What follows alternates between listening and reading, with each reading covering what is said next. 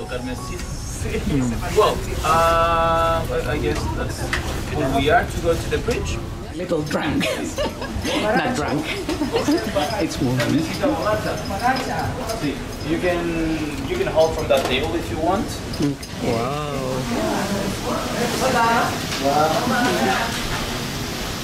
Oh, it's beautiful. Oh, wow. You can see everything. I'm moving here.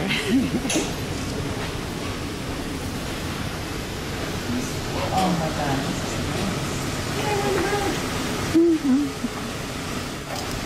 Okay, my friends, as I told you up there, this is a working area, so try not to speak that loud. So first of all, let me introduce the people who are working over here. So we have a third officer, Kenya, right? So, and then, can you recognize him? Alex. The Zodiac drivers brought me to these organs. Okay, those is the same person who actually drive the Zodiacs. And later will come the captain, so he was working, doing some work over there. What do we have here on the bridge? I'm going to point the different places, zones that we have, and then I'm going to go more in detail of each of them, okay? So at the back, we'll have this safety wall, which is going to have a lot of lights, some, markers and so, which is going to be showing different things that we need to be checking. Let's say the main danger that we may have on board is fire. So we have some panels from the sprinkler one is working, fire detectors, so the fire doors as well, watertight doors as well. So this is pretty much all that they need to monitor the vessel. It's going to be shown on the display as well. Okay, so then we have this area which is the navigation in a nautical chart, paper nautical chart, which is quite old school, but it's the official way to navigate in this area. I'm going to explain. Over here we have the dashboard, which is quite similar to a car's dashboard, isn't it? It's actually bigger than a car. Yeah, but it's something similar. This is similar what they do to navigate. And over there we have the communication area. I'm going to start with this, the dashboard, navigation dashboard.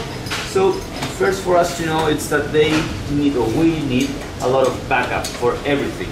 So you can see we have radio over here, radio, telephone as well, telephone, and communication, which actually communication is quite important. Therefore, we had a lot of backups in each side of this dashboard. As well, you're going to be able to see different screens repeated. Again, backup. Those are independent. For example, this radar is independent as the other one, and that is good as well for the officer not to be running from side to side from the dashboard. So let's say this one, as you can see, if that's the case, we don't have any electricity, they can spin the wheel over here and they get communication with the different places of the vessel. So this is magnetic.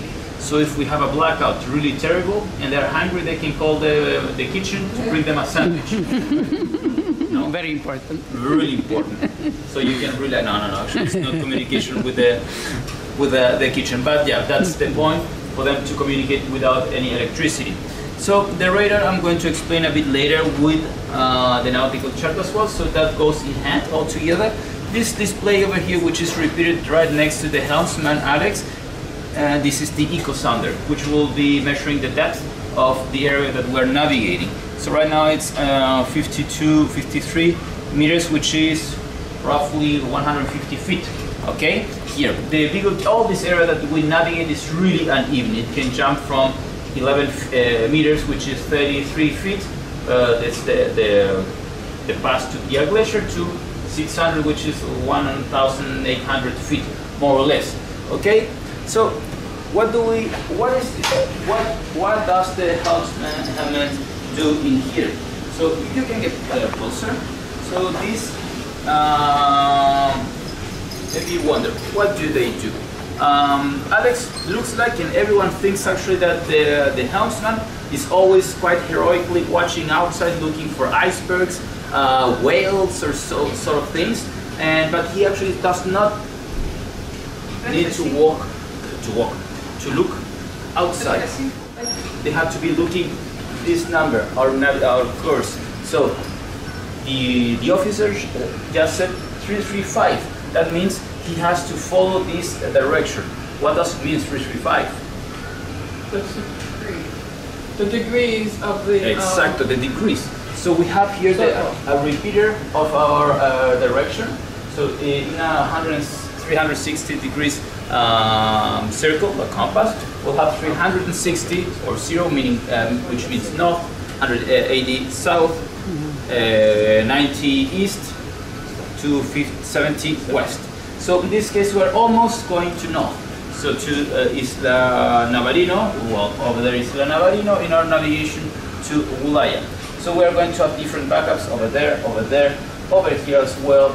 We are going to our GPS positioning numbers as well. And over here we have a really interesting device, which is the anemometer, which will be measuring the wind speed in knots. Right now we have 20 knots, which is quite normal, it's regular. 1 knot is, please do not ask me in miles, it's 1.8 kilometer, 1 knot. So it's roughly 40 kilometers the wind speed, and the highest 29 knots in the last few hours. So what happens if the helm, the steering wheel fails? We have backup, and is it over here? We have this small joystick, which is the size of my pinky, and they can actually maneuver the ship with this one. And for procedure, they have to try it every week. So try it once to be always realizing if it's working or not. And then if we don't have any electricity as well, we have these old-fashioned helms from like the movies. This is not just for the pictures, not for a wooden leg captain. It's actually work. In this case, we don't have any electricity. Saying so, it will be require many more turns in order to spins to turn 1 degree. What else? I like your shoes. Oh, thanks. I have them too. So yeah, and then over there we have this electronical nautical chart, which, as you can see, that island over there looks quite like a square, like a geometric weird form, and of course it's not the same shape. That means this is not 100% precise. Therefore, we need those nautical charts on paper. This is not official methods of navigation. It's going to be a backup, a way to it's a help for them to be tracking our position, but with the help of the radar and the nautical chart, they're going to know where we are and updating our position. Behind of us, communication panel. We have long and short frequency radios and satellite communication as well, the big one over there. And continue with my question. What happens if we don't have any electricity? What can we do? Nothing? Smoke signals? Or we have this one, the flags. So this one will be, you can get closer. We can come actually over here. So we have the different flagging system, which this one is a W. What does W mean? The whiskey. What does whiskey mean? Drink. Muy bien. Oh, no. Problems at the bar? Yeah. Drunk person on board? Maybe we had one the last trip. No, but this actually means that it's a medical emergency, that we need one medic on board or so.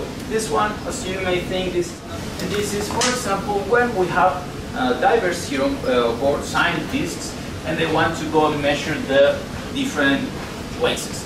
We have to hang this one on top, which will be showing that we have divers in our surroundings for the other vessels to be careful and not to... Yeah. You get the idea? Yeah.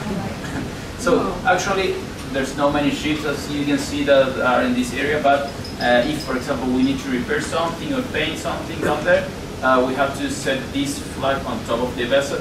And it's going to be much more efficient. Instead of calling, we have by radio, Stella Australis, we have a diver over here to every ship. You hang this one over there on the top, and everyone will know, if they know, which they should, this international coding from the flags. So other ones, we have a flag for men, not men, person overboard, for example, for all the other vessels to be careful if someone falls. Again, when we have much more vessels in our surroundings.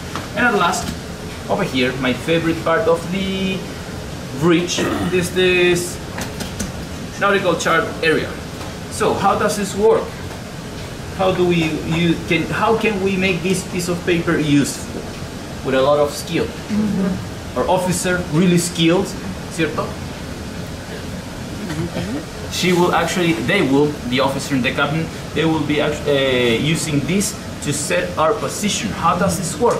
Of course, we have at the sides the degrees, the length, and the latitude. So with 55 degrees south and 50 minutes or so, it's going to be shown everything over here. Those are the minutes, and these are the degrees. 56 with X minutes or so. So as well, that information is going to be projected over there in the Jeep and the radar, and it's going to be helpful for us to know with the different tools that we are somewhere around over here. But with the help of the radar and of course watching outside, we're going to be able to set our distance with shore, and I can tell you that we are now somewhere around here, those islands, no, here, if I'm not wrong. Yes, we are about somewhere around here. We have that small islet over there. I can see that on the nautical chart, sorry, on the radar. So, and the last positioning that we have actually is over here, 1140. Now it's 1143. We are somewhere around here. They are going to be, of course, using, not guessing. We have proper ways to set our positioning with the radars and and they're going to be updating our position. As you can see, 20 minutes. 4 in the morning we were this direction, south for 20, for 40, and 5 or so. So this is the way that they're going to be using it. We have 27 different nautical charts. Every chart is going to be actually drawn with this curse, and it will say this direction has to be 150 and the other way around 330. And of course they have to be correcting it because this is going to be the bow direction of the vessel. But what happens if we have wind as well? We're going to be like this. So they will be always to be correcting our bow in order to follow one course. It's not as simple as, okay, go always this number. If we have this number, we're going to have wind from this direction, we're going to go to this. Get lost. Like Shackleton, they tried to advance, but they receded 40 miles or so. It's because they need to be correcting all of that. All this information at the end of the shift from the officer has to be written over here and trespass this information in 15 more minutes when the second officer will come over here. Do you have any questions? Do you change this every day? Is this a new map every day? No.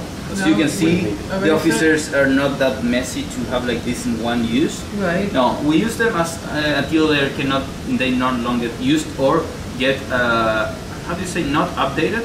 We need to update them as well. Right. So like you erase these marks? No. Yeah, those marks, yes.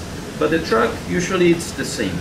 But they will erase the tracks, but it's going to be always the same. But the section, the zoom area from the Cape Horn, which is the one is going to be auctioned at the end of the trip, is going to be a new one every trip. Every trip? Yes, okay. of course. Okay. 27 different nautical charts used. Well, you see this one? 14 November, wow. 2007, last year. And actually every month they're going to be sending different updates. Of course, they're not necessary to be updated this one, but the other ones, yes. Every month we're going to it's going to be revised. And look at this absolutely beautiful writing. Yes, I come always to write that. That's my handwriting. Is that you write? I wish. Sebastian. Sebastian. Yeah, right. Yes.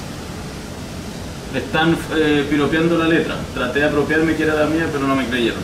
Que me estás viendo como Ken en ¿Ah? la película.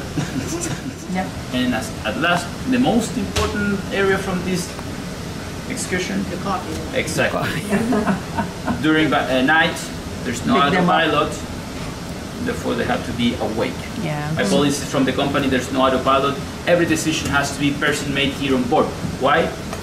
Currents, swell, or so. GPS won't track that. Always 2 people. At least 2. At least 2. Officer, helmsman, and sometimes the captain. Yeah. Beautiful. Okay, so the captain is not up here now. No, he has to be 24/7. On call. Exactly. Therefore, he sleeps right next to the bridge, just in case we have bad weather conditions, anchoring points, coming to the port, maneuvers. If, let's say, we will come this area, which is really narrow, he has to be here. So he has to be for the most critical areas, most critical parts of the navigation. How often do they change shifts? How often? The helmsman will change it every 2 hours. Oh, so we'll have nice. 6 sailors Nice. plus the boatswain. So we'll have 2 hours, 12 rest. The officers 4 hours, 8 hours rest. So these third officers are going to be always from 8 in the morning or from 8 to 12, 20 to 00. It's always to be their shifts, and so we're going to be changing. How do people get training to do this kind of I was work? going to ask that. It's a good question. There or us? Everyone. Yeah. Them. Any of you, I mean, you obviously know something about this. The university or the Navy. Yes, right. Okay. So, They go to yes. school. Yeah, so there's the merchant, I don't know, ¿cómo se dice marina mercante en inglés, piloto? Merchant? Merchant Marine. Merchant Marine. Merchant Marine. So there's you can study that in university or you can come from the Navy as well. Yeah. Well, and they get educated to this. Do you have a Merchant Marine Academy? Yes, yes. By It's different like a universities. regular school. It's at the river, yeah. Okay. And how often how long do they stay on the boat before they go home? Depends. Depends on the role. Depends. For example, the people who, yeah, that depends on the contract. The officers, the security personnel. Let's say the sailors, the engineers. So they have different role than us, which is I don't know. But for example, for me, I have two weeks and the whole season off. That's all the crew that we have this non-permanent contract, seasonal contract. So and then you decide where to take that. So are you studying to become an officer? No. No? No. Okay. Is that what they are? Skuas? Which actually we're going to be talking this afternoon, since we're going to be all together. I'm going to be your guide for the 4 days that we're going to be on board. So I'm going to show you what do we study. Okay. Good. Great. So Wonderful. Sebastian, Somebody wants you.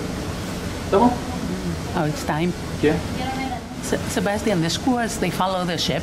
They Well, that was a skua which never followed us, but we have the petrels and the Okay. albatross that actually they're going to Yeah. be chasing the currents that we generate. So they're going to be gliding constantly in our surroundings in this area. Most Okay. likely the petrel. okay. The albatross are going to be gliding somewhere over there. Yeah. That's neat. Yeah. Good. That was very interesting. Okay, great. Thank you. You're welcome. Gracias, Sebastián. Very nicely done. See you later. Yeah. Thank you very much. Oh, my pressure is the first time I give this. Yeah. you did a good job for the first time.